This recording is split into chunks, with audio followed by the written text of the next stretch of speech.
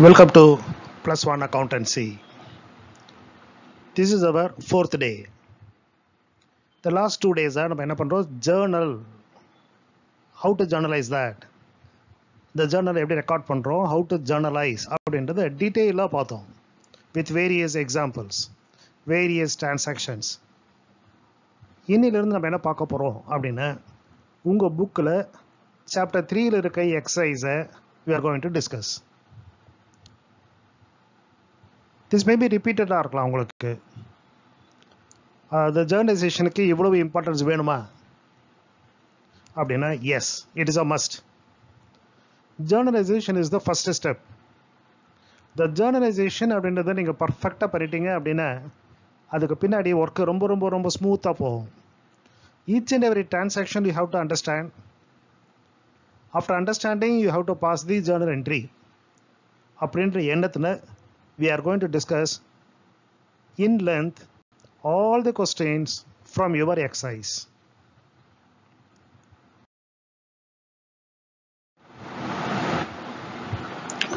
Question number 8. அது போர்டில் எழுதியிருக்கு. 2018 மார்ச் மனோகர் அப்படின்றவர் டெக்ஸ்டைல் டீலர். அவருடைய various transactions in the month of March கொடுத்துருக்கோம். First March அன்னைக்கு Manohar started business with cash 60,000. இதுக்கு நீங்க ஜர்னலைசேஷன் நீங்க பண்றீங்க. நானும் சொல்றேன், நீங்களும் ட்ரை பண்ணுங்க. Because already we had discussed இந்த 2 கிளாஸஸ்ல ஜர்னலைஸ் எப்படி பண்றதுன்னு உங்களுக்கு தெரியும். You make an attempt. நான் அப்புறம் நான் சொல்றதையும் வச்சு செக் பண்ணிக்கோங்க நீங்க சரியா இருக்கா அப்படின்றத. Manohar started business with cash. அதாவது பிசினஸ்க்கு பணம் வருது, அதனால cash account debtor to மனோகர்ஸ் capital account. 60,000 rupees டெபிட்லையும் போடுறீங்க, கிரெடிட்லையும் போடுறீங்க. நேரேஷன்ல Manohar started business. 2nd March purchased furniture for cash. இந்த மனோகர் என்ன டீல் பண்றாருன்றத முதல்ல பார்த்துக்கோங்க. பிகாஸ் ஜஸ்ட் பர்ச்சேஸ்ன்னு சொன்னா கண்ணை மூடிட்டு இங்க பர்ச்சேசஸ் அக்கவுண்ட் அப்படின்னு சொல்லிடக்கூடாது. அந்த ப்ரொப்ரைட்டர் என்ன பிசினஸ் பண்றார், அவர் விற்கிறதுக்காக அந்த பொருளை வாங்கியிருக்காரா அல்லது வேற பர்பஸ்க்காக அல்லது அவர் பிசினஸ்க்காக வாங்கியிருக்காரா அப்படின்றது யூ மஸ்ட் அசர்டைன். இப்போ கொடுத்துருக்கிறது மனோகர் வந்து டெக்ஸ்டைல் டீலர் அப்படின்னு சொல்லியிருக்கோம். அப்போ அவர் பர்ச்சேஸ் பண்ணது ஃபர்னிச்சர் எதுக்கு, அவருடைய ஷோரூமுக்கு வேண்டியிருக்கும். அதனால பிஸ்னஸ் பர்பஸ்க்காக வாங்கியிருக்கார். ஸோ அப்போ அந்த பர்ச்சேஸ்ன்ற பேர் வரக்கூடாது, ஃபர்னிச்சர் அக்கவுண்ட் அப்படின்றத டெபிட் பண்ணணும் to cash account. Furniture purchased for cash is the narration. அமௌண்ட்ல 10,000 டெபிட்லையும் 10,000 கிரெடிட்லையும் காட்டுறீங்க. 3rd March அன்னைக்கு bought goods for cash. Bought goods for cash. அதாவது பிசினஸ்க்காக குட்ஸ் வாங்கியிருக்கார், அதாவது டெக்ஸ்டைல்ஸ் வாங்கியிருப்பார், அதனால தான் குட்ஸ்ன்னு சொல்லிட்டோம். ஸோ இந்த இடத்துக்கு நீங்கள் என்ன பண்ணணும், பர்ச்சேஸ் அக்கவுண்ட். ஸோ திருப்பி சொல்கிறேன், எதை விற்கிறதுக்காக வாங்குறாரோ அதை பர்ச்சேஸ் அக்கவுண்ட். அப்படி இல்லாமல் அவருடைய பிஸ்னஸ்க்காக வாங்கினார் அப்படின்னா அந்தந்த பர்டிகுலர் ஹெட்ல வந்துடும். So pot goods for cash is for business, அதனால் purchase account debtor to cash. Goods purchased for cash narration. டெபிட்லையும் கிரெடிட்லையும் you are showing 25,000. 6th March bought goods from Kamalesh on credit. Again purchase account, but இந்த தடவை நீங்கள் வந்து காசு கொடுக்க போகிறதில்ல. So Kamlesh உங்களுக்கு கொடுக்குறார். So debit the receiver, credit the giver. Giver is Kamlesh, அதனால் purchase account debtor to Kamlesh. Goods purchased from Kamlesh narration. அமௌண்ட்டில் 15,000 போடுறீங்க. 8th அன்னைக்கு sold goods for cash. Very simple entry. So கேஷுக்கு விற்றுருக்கீங்க. So cash account debtor to sales 28,000 டெபிட்லையும் கிரெடிட்லையும். Narration goods sold for cash. 10th அன்னைக்கு sold goods to Hari on credit. வித்திருக்கீங்க யாருக்கு, ஹரிக்கு. ஆனால் காசு ஹரி தரல, அதனால ஹரி கிட்ட வந்து we have to get it. So Hari நம்ம கிட்ட இருந்து குட்ஸ் ரிசீவ் பண்ணியிருக்கார், அதனால debit the receiver. he is our debtor, ஏன்னா காசு இன்னும் தரல, அதனால he is called as debtor. Hari account debtor to sales. Goods sold to Hari narration. Amount la 10,000. 14th அன்னைக்கு paid Kamalesh 12,000 rupees. 6th அன்னைக்கு பார்த்தீங்க அப்படின்னா கமலேஷ் கேட்டது நீங்கள் குட்ஸ் வாங்கியிருக்கீங்க 15,000 rupeesக்கு. இப்போ அதை 15,000 இப்போ 12,000 கொடுக்க போகிறீங்க. ஃபுல் செட்டில்மெண்ட் இல்லை, அதனால் ஜஸ்ட் 12,000 கொடுத்துருக்கீங்க, மிச்சம் 3,000 நீங்கள் அப்புறமா தரணும். So paid Kamlesh 12,000. Kamlesh account debtor to cash 12,000. 18th அன்னைக்கு paid rent expense nominal account. So rent அக்கௌண்ட்டை டெபிட் பண்ணுறீங்க, பெய்டு, அதனால் டு கேஷ்.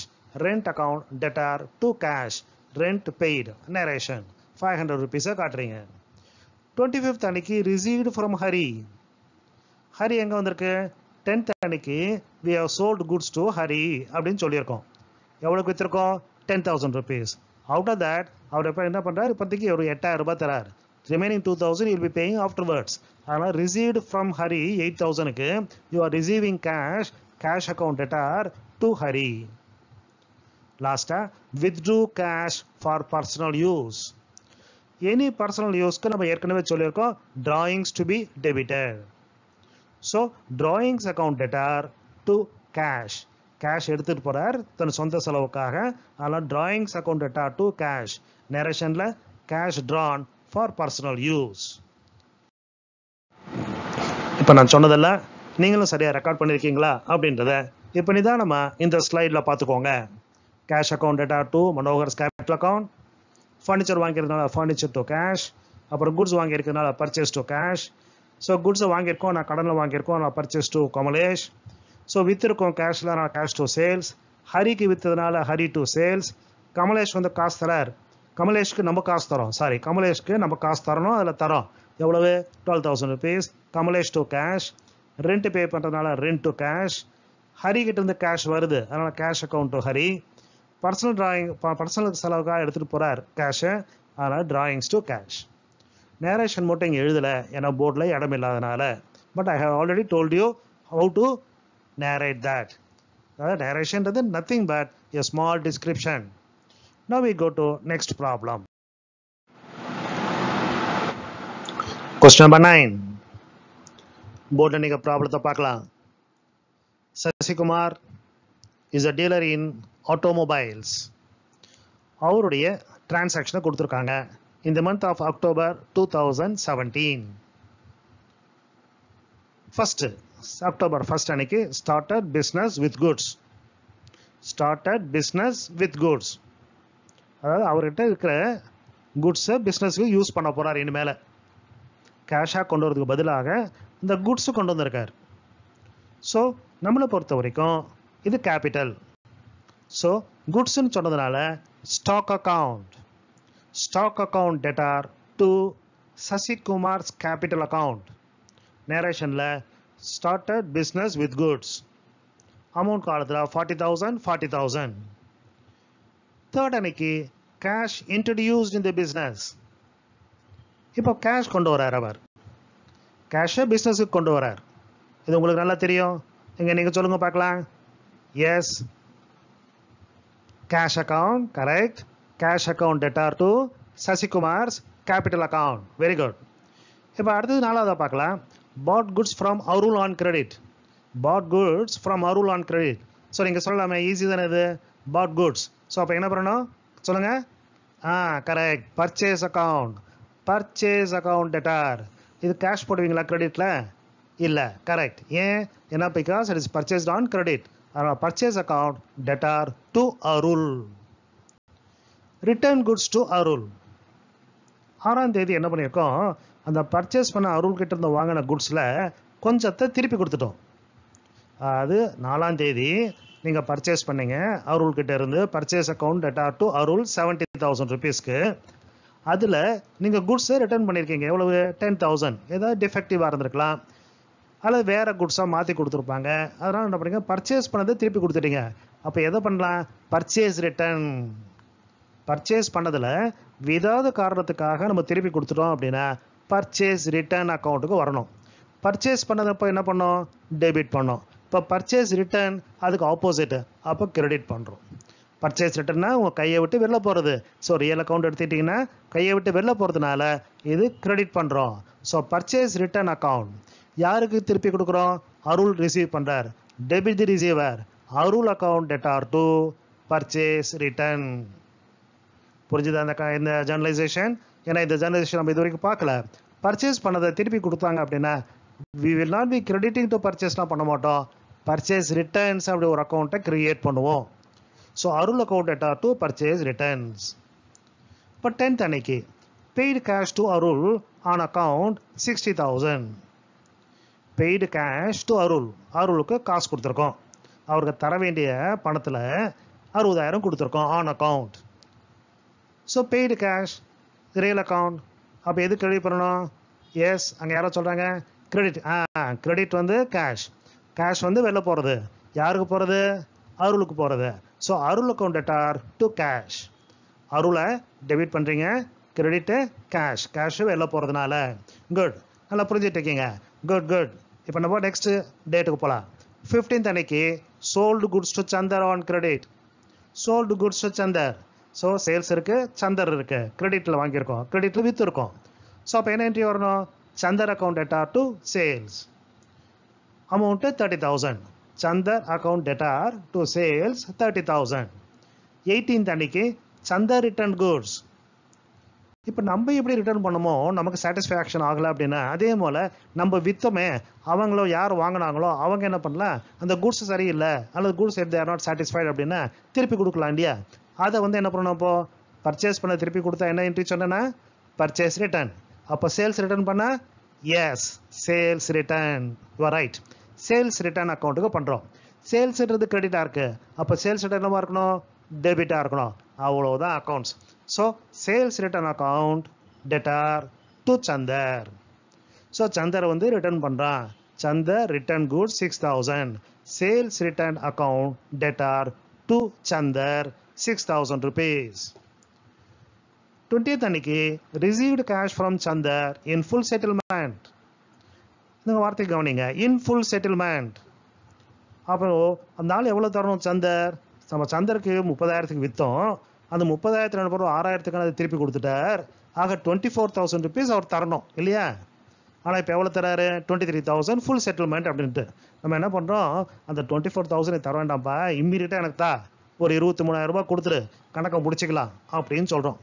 ஸோ நம்மளை பொறுத்த வரைக்கும் ஃப்ரம் சசிகுமார்ஸ் பாயிண்டில் பாருங்கள், சசிகுமாருக்கு 24,000 வர வேண்டியதில் 23,000 தான் வருது. அதனால் அவருக்கு அது லாஸு.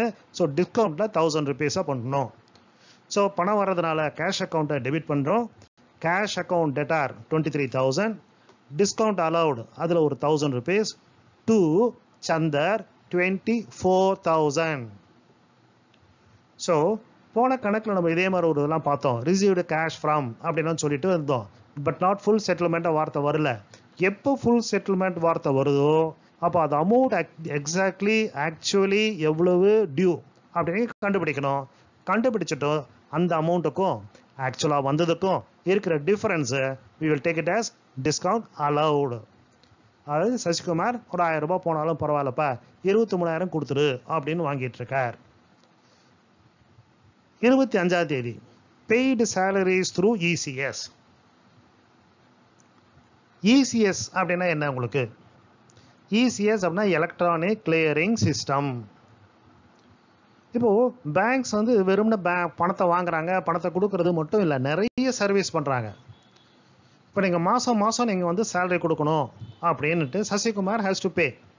அவர் நிறைய பேருக்கு சம்பளம் கொடுக்கணும் அப்படின்னு அதை ஞாபகமாக ஒவ்வொருத்தருக்கும் செக்கு தர்றதோ இல்லை கேஷ் தர்றதோ இதெல்லாம் வேண்டாம்.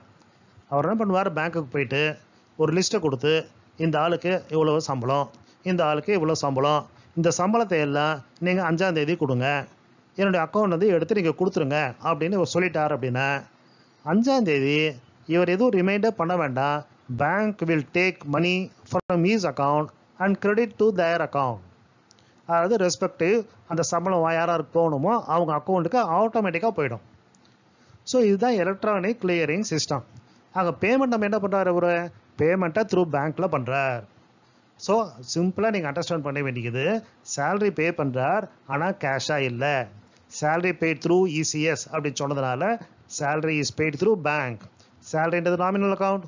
அப்போ சேலரியை டெபிட் பண்ணுறீங்க அண்ட் பேங்க்கை கிரெடிட் பண்ணுறீங்க.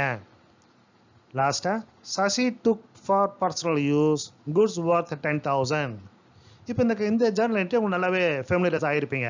அதாவது ஓனர் வந்து தன்னுடைய சொந்த உபயோகத்தை எடுத்துகிட்டு போன அந்த அக்கௌண்ட்டுக்கு என்ன பண்ணணும் நம்ம? We have to take it as drawings account. So drawings account debtor to என்ன கிரெடிட் பண்ணுறது? ஸோ குட்ஸை எடுத்துகிட்டு போயிருக்கார். குட்ஸ்ன்றது அந்த இடத்துல இருக்க ஸ்டாக்கு, அதாவது வாங்கினத ஸ்டாக்கு, அந்த வாங்கின ஸ்டாக்கை இவர் எடுத்துகிட்டு போயிருக்கார். அதனால் என்ன பண்ண? drawings account debtor to purchases account. So திருப்பி ஞாபகப்படுத்துகிறேன், பர்ச்சேஸ் அக்கௌண்ட்டில் பெரும்பாலும் டெபிட் தான் இருக்கும். எப்பெல்லாம் கிரெடிட் வரும்? ப்ரொப்ரேட்டரை எடுத்துகிட்டு போயிருக்கலாம், அல்லது we can give it as சேரிட்டியாக கொடுத்துருக்கலாம். ஸோ அந்த மாதிரி வர சமயத்தில் மட்டும் வெரி few occasions-ல பர்ச்சேஸ் அக்கௌண்ட் கிரெடிட்டில் வரும்.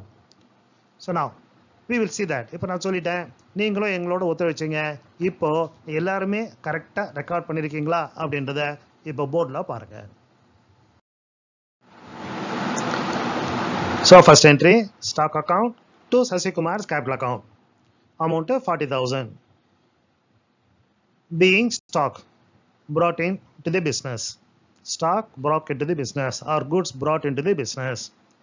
October 3 அன்னைக்கு கேஷ் அவர் கொண்டு வர சொன்னாங்க. அதனால cash account debtor to சசிகுமார்ஸ் capital account, cash brought in by proprietor. 4ஆம் தேதி அருள் கிட்ட வந்து பர்ச்சேஸ் பண்ணியிருக்கார். அதனால purchase account debtor to Arul, narration purchases from Arul 70,000 rupees. 6ஆம் தேதி பர்ச்சேஸ் பண்ணதை திருப்பி கொடுத்துட்டார். அதனால என்ன பண்ண போறோம்? அருள் account debtor to purchase returns, goods return to அருள். அருள் வந்து காசு தரார், அதனால அருள் அக்கௌண்ட் டெட்டார் டு கேஷ். அடுத்து சந்தருக்கு நம்ம வித்திருக்கோம், அதனால சந்தர் டு சேல்ஸ் 30,000. சந்தர் சிலது திருப்பி கொடுத்துட்டார், அது worth about 6,000. Sales return account debtor to Chandar. 20ஆம் தேதி சந்தர் கிட்ட இருந்து நம்ம வர வேண்டிய பணம் 24,000க்கு பதிலாக 23,000 ரிசீவ் பண்ணி ஃபுல் செட்டில்மெண்ட் அப்படின்னு சொல்லிட்டோம். அதனால கேஷ் அக்கௌண்ட்ல 23,000, டிஸ்கவுண்ட் அலவுட் அல்லது டிஸ்கவுண்ட் அக்கௌண்ட் அப்படின்னா 1,000 டு சந்தர் அக்கௌண்ட்ல 24,000. சேலரியை நம்ம இசிஎஸ் மூலமா பே பண்ணிருக்கோம்னு சொன்னாங்க. இசிஎஸ் அப்படின்னா பேங்க் பே பண்ணியிருக்காங்க அப்படின்னு அர்த்தம். அதனால salary account debtor to bank. லாஸ்டா பர்சனல் யூஸ்க்கு குட்ஸ் எடுத்துட்டு போயிருக்கார் அப்படின்னு சொன்னதுனால drawings account debtor to purchase account. So இதோட டெட்டாருது. இப்போ நம்ம நெக்ஸ்ட் ப்ராப்ளத்துக்கு போகலாம்.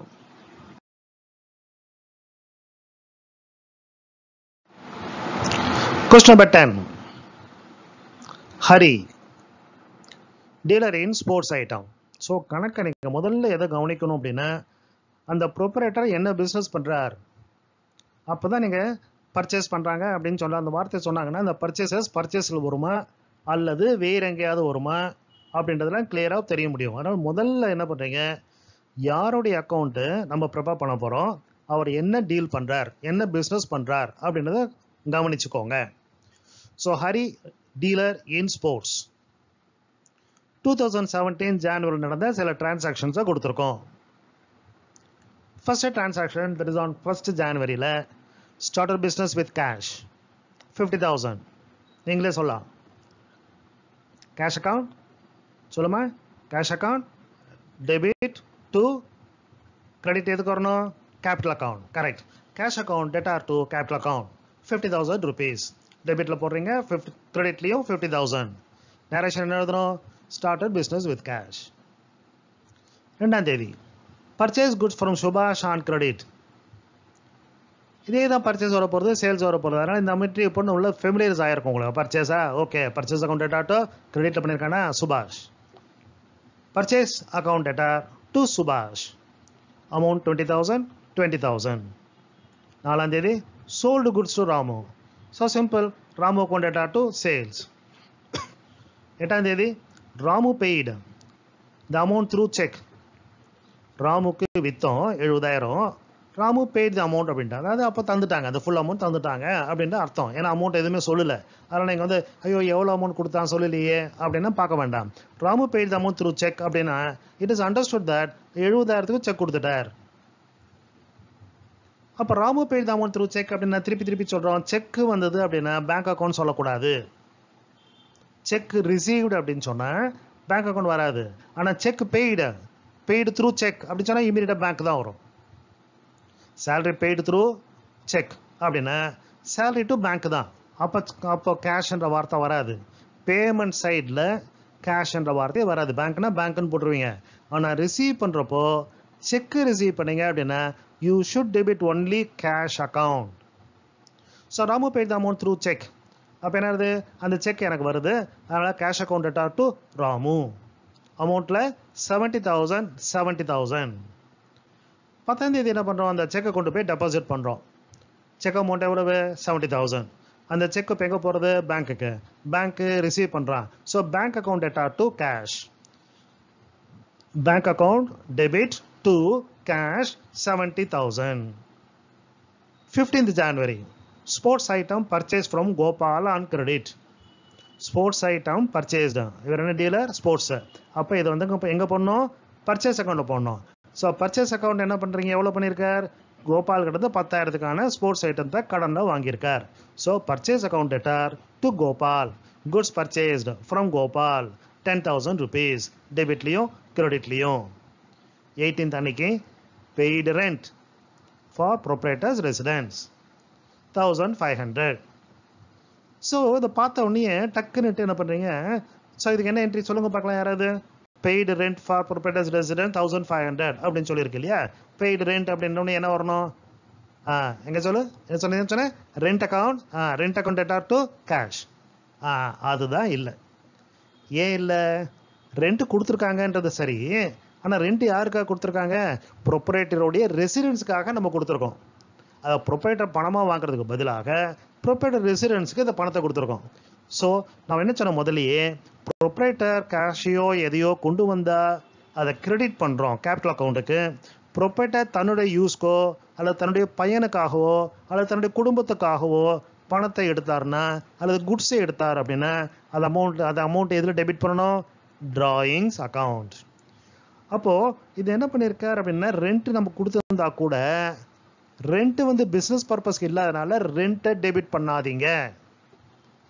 Rent should not be debited. அப்போ எதை டெபிட் பண்ணுறது, drawings account.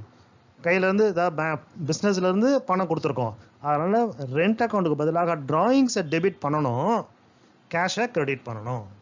Drawings account debtor to cash. நேரேஷனில் rent for ப்ரொப்ரேட்டர்ஸ் residence paid. Understand ஆச்சா சரியா. இப்போ 20ஆம் தேதிக்கு போகலாம்.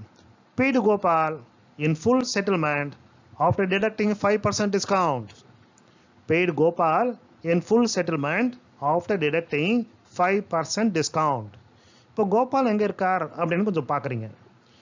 Gopal paid Gopal in full settlement. Gopal என்ன இருக்கு, கோபால் கிட்ட நம்ம பணம் வாங்கியிருக்கோம் சார், குட்ஸை வாங்கியிருக்கோம். Sports item purchase from Gopal 15ஆம் தேதி வாங்கியிருக்கோம். 15th அன்னைக்கு 10,000 rupees வாங்கியிருக்கோம். அதை இப்போ பே பண்ண போகிறோம். பெய்டு கோபால், கோபாலுக்கு பே பண்ண போகிறோம். எப்படி, ஒரு 5% டிஸ்கவுண்ட் எடுத்துக்கிட்டு 10,000 into 5%, அதாவது 10,000 into 5/100. 10,000 into 5/100 எவ்வளவு, 500 rupees. அதாவது 500 rupees நமக்கு டிஸ்கவுண்ட். அதாவது 10,000 கொடுக்க வேண்டிய இடத்துல நீங்கள் 10,000 தர வேண்டாம், 9,500 கொடுத்தா போகிறோம். ஸோ என்ன என்ட்ரி இப்போ பாஸ் பண்ணணும், கோபால் அக்கௌண்ட்டுக்கு 10,000 டெபிட் பண்ணுங்கள். ஆனால் நீங்கள் 10,000 தர போகிறதில்ல, எவ்வளோ தர போகிறீங்க, 9,500 to cash 9,500 to discount received 500. So Gopal debit பண்ணுறோம் 10,000, பே பண்ண போகிறது கேஷ் 9,500 டு கேஷ் 9,500. நமக்கு அதில் டிஸ்கவுண்ட் வந்திருக்கு, ஒரு 500 ரூபாய் நமக்கு லாபம்ன்றதுனால to discount received 500 rupees. Gopal account settled அப்படியே நேரேஷனை கொடுக்குறோம். 25ஆம் தேதி பார்க்கலாம். பெய்டு சுபாஷ் 4,750 அண்ட் டிஸ்கவுண்ட் ரிசீவ்டு 250. ஸோ கிளியராக கொடுத்துருக்காங்க. பர்ச்சேஸ் குட்ஸ் ஃப்ரம் சுபாஷ் வந்து நம்ம ஆக்சுவலாக 20,000க்கு வாங்கியிருக்கோம், ஆனால் இப்போதைக்கு நம்ம தர போகிறது 4,750 ரூபாய். ஆனால் டிஸ்கவுண்ட் ரிசீவ்டு 250ன்றான். அப்போ என்ன நீங்கள் புரிஞ்சுக்கலாம், 5,000 தர்றதுக்கு பதிலாக 4,750 கொடுக்க போகிறீங்க. You are earning a discount of 250. You are paying Subhashக்கு 4,750 and you are earning discount 250. அப்போ சுபாஷ் எவ்வளோ டெபிட் பண்ணணும், 5,000 rupees டெபிட் பண்ணணும். சுபாஷ் அக்கௌண்ட்டில் 5000 டெபிட் பண்ணுறீங்க. சுபாஷ் account debtor 5000 to cash 4750 to discount received 250. The last entry, அதாவது 28ஆம் தேதி paid by cash. Wages 500, electricity charges 3000, trade expenses 1000. ஆக கேஷாக இதெல்லாம் பே பண்ணியிருக்கோம் அன்றைக்கு தேதியிலேயே. வேஜஸ் கொடுத்துருக்கோம், எலக்ட்ரிசிட்டி சார்ஜ் கொடுத்துருக்கோம், ட்ரேட் எக்ஸ்பென்சஸ்க்கு ஒரு 1000 கொடுத்துருக்கோம். இது நீங்கள் 2 விதமாக பண்ணலாம். சிங்கிள் என்ட்ரியாகவும் பண்ணலாம். Wages account debtor to cash, wages paid 500 500. Electricity charges account debtor to cash 3000 3000. Trade expenses account debtor to cash 1000 rupees டெபிட்ல 1000 rupees கிரெடிட்ல. இப்படி நீங்கள் தனித்தனியாகவும் பாஸ் பண்ணலாம். ஆனால் அதை விட என்ன பெட்டர் அப்படின்னா, you know what is மென்ட் by compound entry. இப்போ இந்த டிரான்சாக்ஷன் என்ன இருக்குது, கேஷ் வெளில போகிறது. ஆனால் எதுக்காக, wages, electricity and trade expenses 4 account இருக்குது. அப்போ இது காம்பவுண்ட் என்ட்ரியில் போட்டுடலாமே.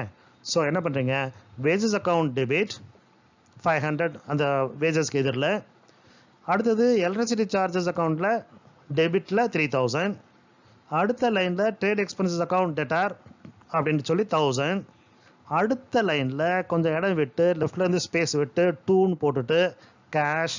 இந்த அமௌண்ட் எல்லாத்தையும் ஆட் பண்ணி 500 + 3000 + 1000, அதாவது 4500 rupees அங்கே போடுவீங்க. திருப்பி சொல்கிறேன், டேட்டில் 28th January 2017.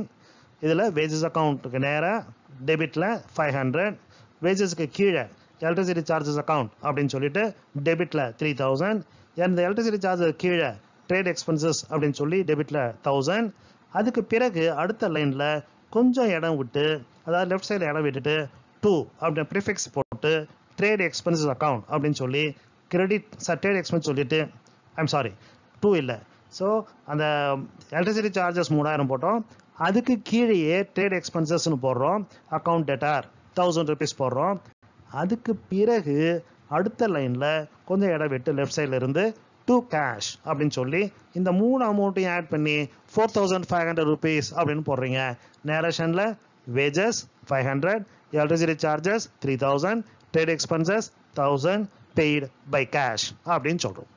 ஸோ இந்த ஜர்னலைசேஷனில் இன்றைக்கி என்ன பார்த்தீங்க, இந்த கணக்கில் ஏற்கனவே பார்த்தது எல்லாமே கொஞ்சம் குயிக்காக ரிவைஸ் பண்ணோம். அந்த பெய்டு ரெண்ட் ஃபார் ப்ராப்பர்ட்டிஸ் ரெசிடென்ஸ்ன்றதை கொஞ்சம் கவனத்தில் வச்சுக்கோங்க. இப்போ நான் அடுத்தது போகலாம். இப்போ நான் சொன்னதெல்லாம் நீங்கள் சரியாக ரெக்கார்ட் பண்ணியிருக்கீங்களா அப்படின்றத இப்போ போர்டை பார்த்து நீங்கள் தெரிஞ்சுக்கலாம். ஏதாவது தப்பாக இருந்ததுன்னா சரி பண்ணிக்கோங்க. ஸோ January 1ஆம் தேதி என்ன பண்ணார், கேஷ் கொண்டு வந்தார். Cash to Haris capital account. சுபாஷ் கிட்ட 2ஆம் தேதி வாங்குறாங்க, பர்ச்சேஸ் அக்கௌண்ட் டெட்டா டு சுபாஷ். ராமுக்கு விற்றதுனால Ramu account theta to sales. 8ஆம் தேதி ராமுகிட்ட இருந்து கேஷ் வருது. ஸோ அதனால் என்ன பண்ணுறோம், கேஷ் அக்கௌண்ட் கேஷ் இல்லை செக் வந்தது. அதனால் என்ன பண்ணோம், அதை கேஷ் அக்கௌண்ட் டெட்டா டு ராமுன்னு போட்டோம். அடுத்த நாள் 10ஆம் தேதி அன்னைக்கு அந்த செக்கு கொண்டு போய் பேங்க்கில் டெபாசிட் பண்ணார். அதனால் bank account data to cash அதே அமௌண்ட்டும் போட்டோம். 15ஆம் தேதி கோபால் இருந்து குட்ஸ் வாங்குகிறோம், purchase account data to Gopal. 18ஆம் தேதி ஸோ ரெண்ட்டு பே பண்ணுறோம். யாருக்காக ரெண்ட்டு, ஆஃபீஸ் ப்ரொபீசஸ்க்கு இல்லை, ப்ரொப்ரைட்டர் ரெசிடென்ஸ்க்காக.